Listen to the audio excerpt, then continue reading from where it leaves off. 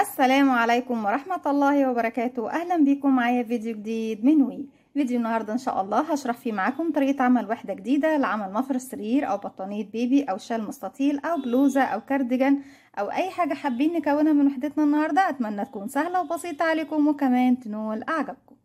بسم الله الرحمن الرحيم. مربعنا النهارده او وحدتنا النهارده بنستخدم فيها 3 الوان، لكل وحده بنستخدم ال3 الوان. لون منهم بيفضل ثابت معايا لكل المفرش او كل الوحدات، اما اللونين التانيين ممكن تغيريهم في كل المفرش زي ما انت عاوزه. يعني تقدري تشتغلي باكبر مجموعه ممكنه من الالوان، حتى كمان نقدر نشتغل ببقايا الخيوط في الجزء اللي هو الداخلي اللي بيبتدي معانا بدائره. اما الجزء الاخير اللي هو بيكون السطر الاخير فبنبتدي نكونه كله او نجمعه كله بلون واحد اللي هو بيكون لون قاعده المفرش او الشال او اي قطعه بتشغليها. هنشتغل مع بعض بخيط صوف متوسط السمك مع ابره رقم 3.5 ملم. اول حاجه ببتدي اكونها هي دائره سحريه وبداخلها 12 عمود. بعد كل عمود بلفه باخد سلسله مسافه، بسيب مسافه من الخيط زي ما احنا شايفين، وبعد كده ببتدي الف الخيط على ايديا وارجع للخلف واجي تاني للامام. الخيط مش جنب بعضه، لا عكس بعض بشكل حرف الاكس، وبعد كده تاني برجع للخلف.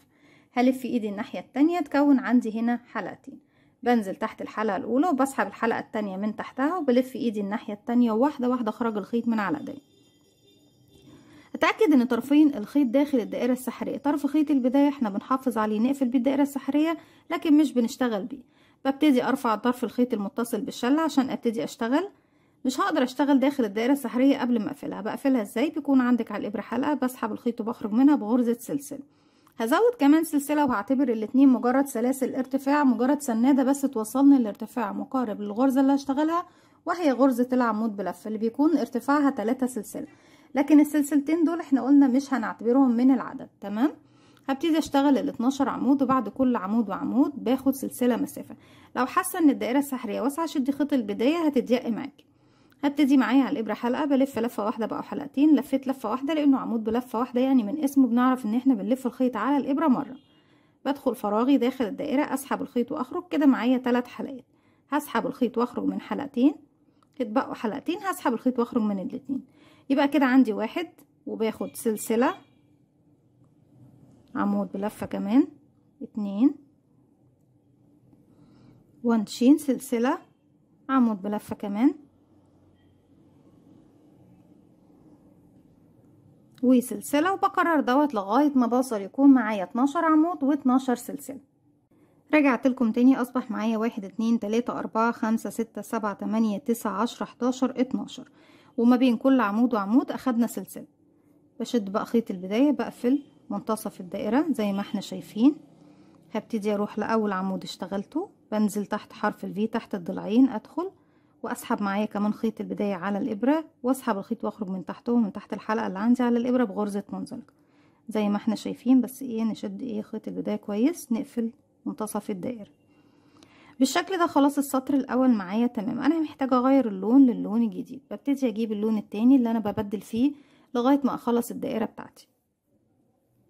هسيب مسافه بسيطه من الخيط والف الخيط حلقه على الهواء، بدخل داخل الحلقة، اسحب الخيط واخرج منها تاني، بشد خيط البداية بقى في العقدة البداية. هسحب الحلقة باللون الجديد من تحت الحلقة اللي عندي على الابرة، وبعد كده بسحب كل الخيوط معايا خلف الشغل زي ما احنا شايفين، وهمشي بمنزلقة لغاية السلسلة اللي احنا كنا بنشتغلها.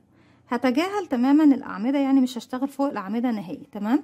لكن هشتغل فوق السلاسل. فوق كل سلسلة بشتغل عمودين، وبعد كل عمودين باخد سلسلة مسافة 1 2، وزي ما قلنا مع بعض هم مجرد سلاسل سنادة او مجرد ارتفاع، لكن مش بحسبهم من العدد. 2 عمود بلفة 2 دبلز، 1 2، وباخد 1 شين سلسلة واحدة. بكرر دوت لغاية ما بوصل لنهاية السطر. بتجاهل العمود، بروح للسلسلة اشتغل عمودين 1 2 في نفس الفراغ وباخد سلسلة.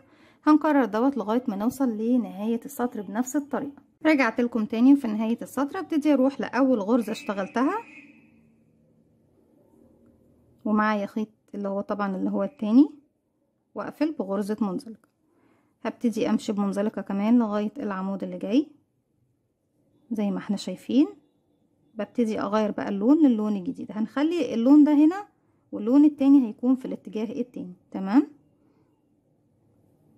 ابتدي اسحب الخيط من تحت الحلقة اللي عندي على الابرة، وبعد كده بمشي بمنزلقة لغاية السلسلة. بردك بتجاهل الاعمدة الاتنين، مش بشتغل فوقيهم لكن بشتغل فوق السلسلة. هبتدي اشتغل فوق كل سلسلة 3 عمود، وبعد كل 3 عمود بشتغل 2 سلسلة مسافة 1 2. هنسيب بقى الخيط ده هنا بحيث ان السطر اللي جاي نبتدي من نفس المكان، نبتدي ايه ان احنا نسحبه من نفس المكان. هشتغل في نفس الفراغ 1 2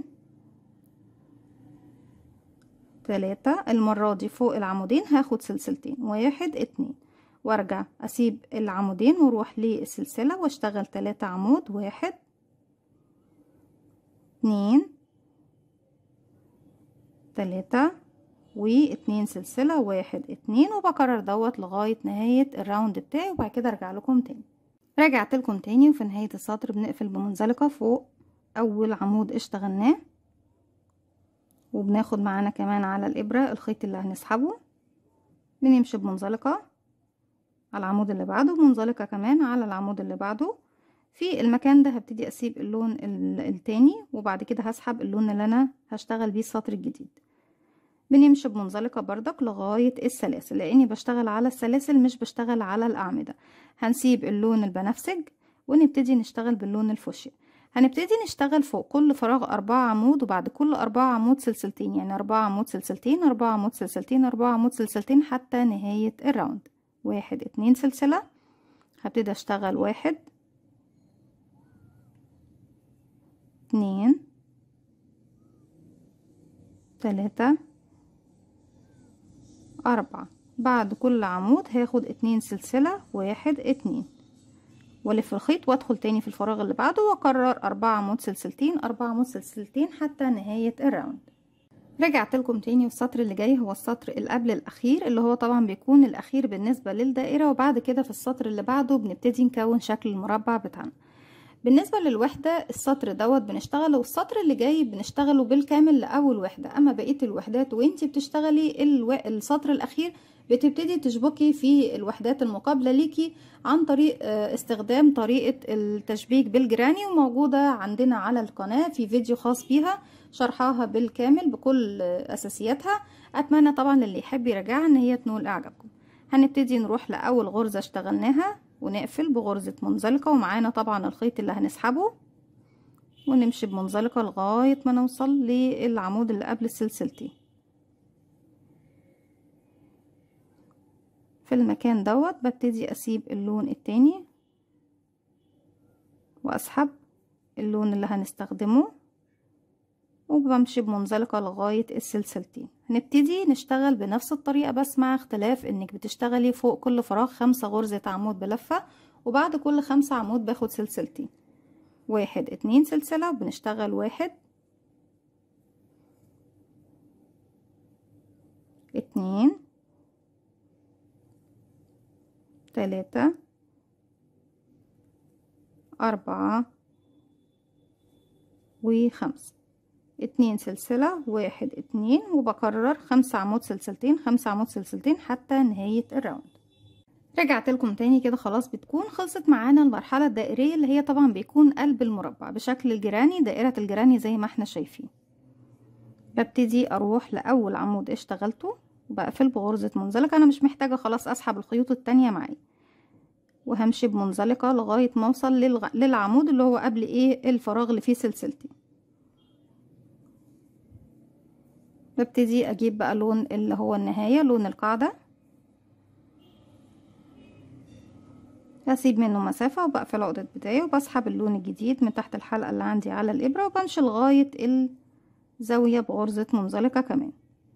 هبتدي في المكان ده هسيب خلاص بقى اللون اللي هو البنفسج، وابتدي اشتغل 1 2 3 سلسلة. طيب ليه اشتغلت 3 سلسلة؟ لاني هشتغل ال3 سلسلة دول مش بعتبرهم معايا من العدد، لكن هشتغل غرزة اكبر من غرزة العمود بلفة. هنشتغل غرزة عمود ب2 لفة، بيكون ارتفاعها 4 سلسلة، فبالتالي الارتفاع اللي بعتبره سنادة لازم يكون اقل منها بسلسلة زي ما احنا شايفين. هبتدي اشتغل 4 عمود ب2 لفة 3 سلسلة 4 عمود ب2 لفة في نفس الفراغ. بيكون عندك على الابرة حلقة، بلف 1 2، بدخل فراغي اسحب الخيط واخرج، معايا 4 حلقات، هسحب الخيط واخرج من حلقتين بقوا 3، هسحب الخيط واخرج من حلقتين، بيتبقى 2 هسحب الخيط واخرج منهم. كده عمود 2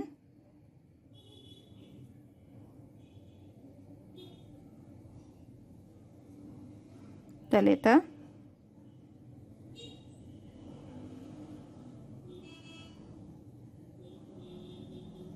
4 3 سلسلة 1 2 3 كمان 4 عمود ب2 لفة 1 2 3 4. ده بيكون مكان الزاوية اللي هي طبعا بتديني زاوية المربع، زاوية من ال4 زوايا للمربع. بعد كل فراغ وفراغ هاخد سلسلة، الفراغ اللي هو بيكون تحت بنت. تمام، انا كده خلصت في الفراغ الاول، اشتغلت 4 عمود ب2 لفة 3 سلسلة 4 عمود ب2 لفة. الفراغ اللي جاي هيكون 4 عمود بس بلفة واحدة، يعني بلف الخيط على الابرة مرة وبدخل اشتغل 4 عمود بلفة واحدة. 1 2 3 4 سلسلة مسافة ما بين كل فراغ وفراغ. الفراغ اللي جاي بيكون 4 عمود بلفة واحدة بردك. 1 2 3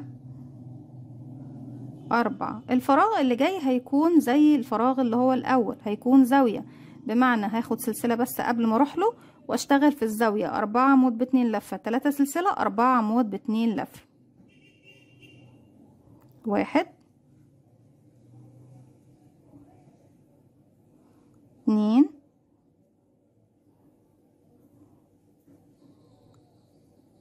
3 4 1 2 3 سلسلة وكمان 4 عمود ب2 لفة. 1 2 3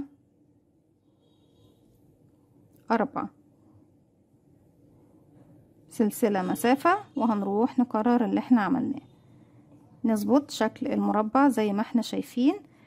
طبعا الاختلاف في ارتفاعات الغرز، ان انا في المكان ده بحتاج ان عندي هنا بيكون المكان عشان اوصل لنفس مكان الزاوية يكون اعلى من المكان اللي هو عندك في المنتصف هنا في الفراغين اللي بعديهم. فبنكون في فراغ بكون زاوية فيها 4 عمود 3 سلسلة 4 عمود، والعمود بيكون ب2 لفة، باخد سلسلة مسافة وبعد كده 4 عمود بلفة واحدة سلسلة 4 عمود بلفة واحدة سلسلة، وارجع اكرر زاوية فراغين فيهم 4 عمود بلفة، زاوية فراغين فيهم 4 عمود بلفة، زاوية فراغين فيهم 4 عمود بلفة واحدة. بكرر دوت حتى نصل الى نهاية السطر، وارجع لكم نشوف وحدتنا مع بعض في النهاية شكلها ايه. رجعت لكم تاني ودي وحدتنا في شكلها النهائي. اتمنى تكون سهله وبسيطه عليكم وكمان تنول اعجابكم. ما تنسوش فضلا ليس امرا اذا عجبكم الفيديو تدعموني بلايك وشير وسبسكرايب، واستنوني فيديو جديد من وي. تنسوش كمان تفعلوا زرار الجرس عشان يوصلكم مني كل جديد. ما تنسوش كمان تتابعوا صفحتنا على الفيسبوك. السلام عليكم ورحمه الله وبركاته.